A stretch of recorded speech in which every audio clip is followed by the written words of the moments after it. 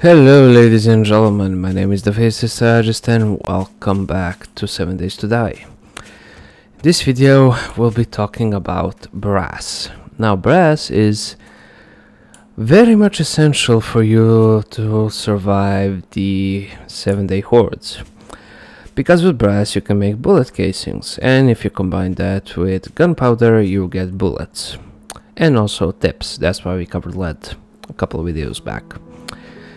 Any case, oh, it's day 14, the horde. Interesting.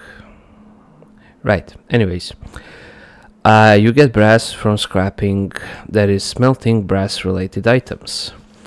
Now, brass faucets are a good example, brass lights, that will give you brass. That's all lootable, there is no mining.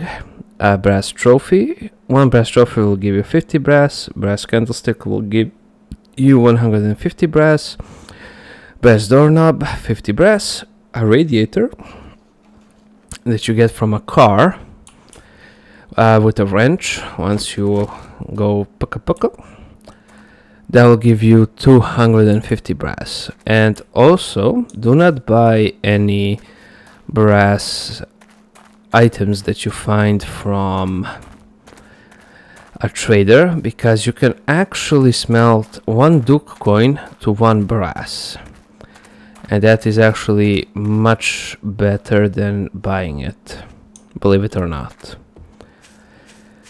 Yeah, that's basically it. Just go out and loot, dismantle cars, and you'll have, well, to be perfectly honest with you, you'll never have enough brass that you need. It's an ongoing struggle in my Let's Play as well.